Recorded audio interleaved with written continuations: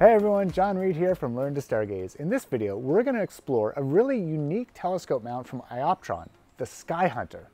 This mount appears to be designed for both visual observing and astrophotography. A lot of people email me asking about portable go-to telescopes for visual observing. Then they hint that they might someday want to transition from visual observing to astrophotography. Now previously in this special case, I've been recommending the AZ-GTI mount. Now when used for astrophotography, you needed to buy the wedge and counterweight.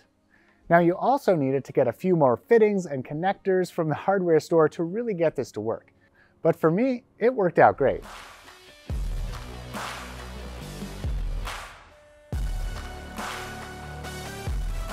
Then I learned about this mount and I had to check it out. So I called Nicholas at All Star Telescope and asked if he had one he could lend me, and he did. And for anyone else who is here in Canada like me, definitely check out All Star Telescope. I don't know for sure, but I'm guessing that they're the fastest growing telescope store in Canada. They definitely have the nicest website. Well, let's get this mount out of the box and see what it can do. This is Learn to Stargaze. Hey Mrs. Stargaze, can I borrow your kitchen? What for? Well, we've got a telescope mount to review. How many does this make? I don't know, probably 20. Can I have some more telescopes?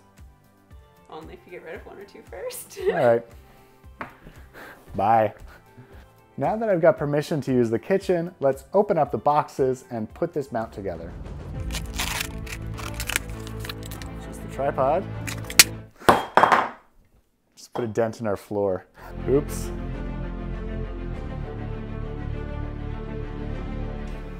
All right, well this is great. So it looks like we do have the wedge here. We've got USB cord.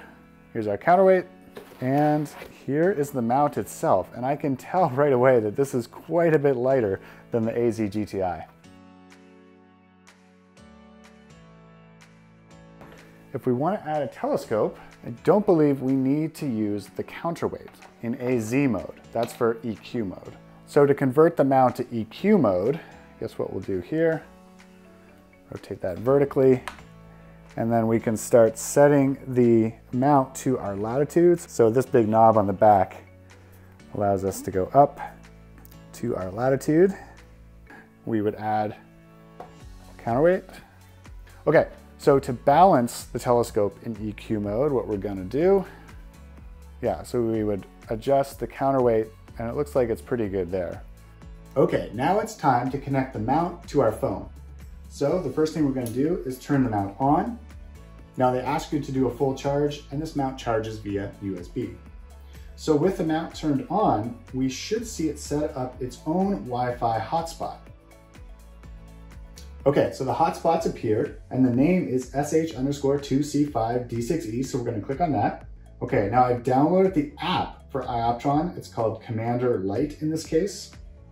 So the app is going to ask you to connect in what looks like Chinese, and then it'll switch to English. We're going to hit connect. Okay, we're connected. Now I'm going to hit the time and date option. We're going to sync the device time to the mount, and we're going to sync the device, that's your phone, location to the mount. Okay, so now it knows where we are, and I think we can now test if we have control. All right, it looks like we have control of the mount from the phone. We're going to control the mount from Sky Safari instead. So we're going to open Sky Safari Pro. Now we need to connect Sky Safari Pro or Sky Safari to the mount. So what we're going to do is go to Menu, go to Settings. We're going to scroll down to Telescope, Presets, Add Preset. I've already done that. So now we're just going to Edit Preset. Now first, we're going to select the type of mount. This is an equatorial go-to German. We're going to scroll down to iOptron CEM120/GM28. Okay, so select that, hit next. We're going to check the connection verified. Now we need to make sure the IP address is 10.10.100.254 and that the port number is 8899. Hit next, save the preset, X out of here. And now, if we select Mercury, for example, because it's during the day, we can hopefully slew over to Mercury. Go 2.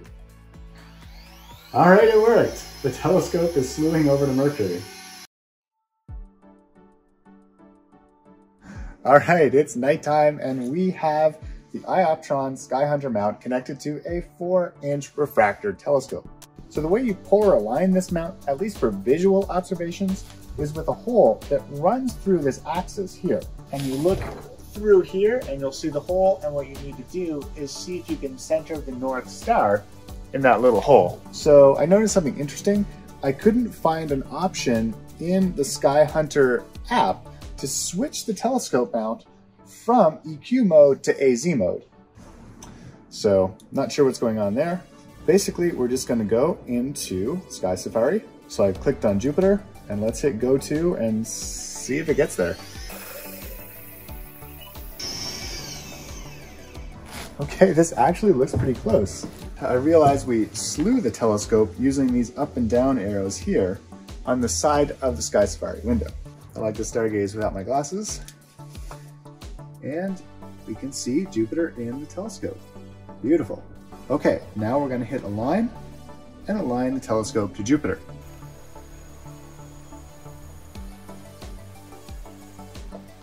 As you can see, we just did a meridian flip to get the telescope over to Saturn, and it actually got pretty close, maybe within 2 or 3 degrees.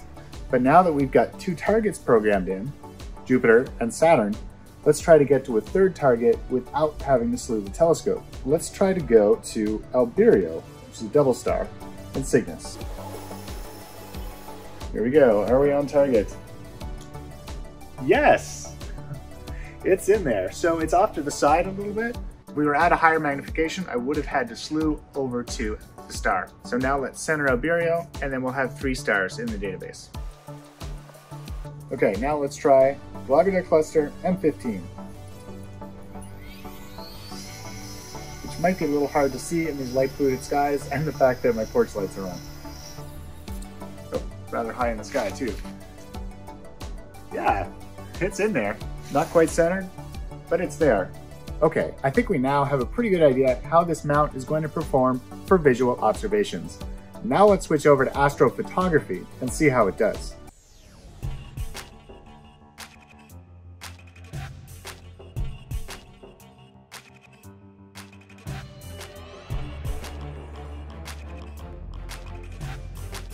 Well, after spending several hours trying to connect the telescope with the ASI Air to this mount, we were totally unsuccessful.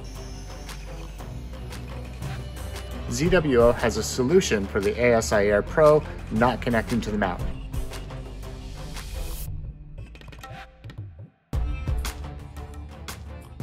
Well, that didn't work for me. When I put the SD card into the ASI Air, it stopped working. So we started filming this video in mid-fall, and now it's the middle of January. It's like -7 out here. Well, I got the mount working for astrophotography, and we actually have clear skies. Special thanks to All Star Telescope for sending me an ASI Air Mini. I realized that the ASI Air Pro that I usually use was not compatible with the SkyHunter mount. Thanks to Simon Liu on Reddit for the process to connect the ASI Air to the mount. Without these tips and tricks, I wouldn't have been able to figure this out. Pause the video now for instructions on how to connect the mount to the ASI Air. Well, it was relatively easy to get a good polar alignment. Guiding has been around 2 arc seconds, which is not nearly as good as with my normal setup. But while I was waiting for Orion to come out from behind that tree, I took this image of the California Nebula. And as you can see, there are no star trails, so I can't really complain about the guiding. Now let's move over to the most popular target, the Orion Nebula, and let's see how we do. The dog is just running circles around the telescope here. So to go to the target, we're going to go in preview mode, and I'll just search for M42. And now the telescope will slew over to that target. All right, with the target centered, I'm going to wait for a second for the guiding to catch up. You can see the Orion Nebula centered here. So to take the image, what I'm going to do is I'm going to head over to Live, go into the settings, and I've previously selected flats, darks, and biases that match the temperature and exposure settings of the exposure that we want. Save that. All right, so when I'm ready to go, I'm gonna hit this button here, and it will start taking exposures. All right, so we let the telescope capture light on the Orion Nebula for about an hour. We got 15 3-minute exposures, and not bad. We averaged 2 arc seconds of guiding throughout the whole thing, and the stars are round, so I can't really complain. The next step is to export the file into Photoshop, make some final tweaks, and we'll call it a night. What do you think about this, Mrs. Stargaze? It's beautiful.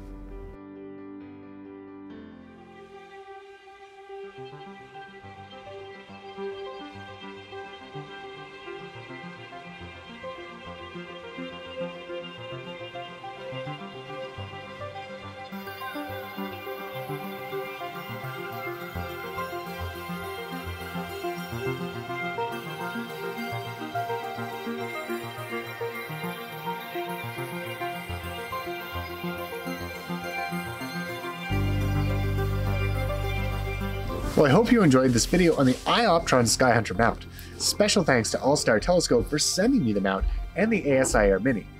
Check them out at allstartelescope.com. Please subscribe to learn to stargaze so you don't miss the next video, and remember, the future is looking up.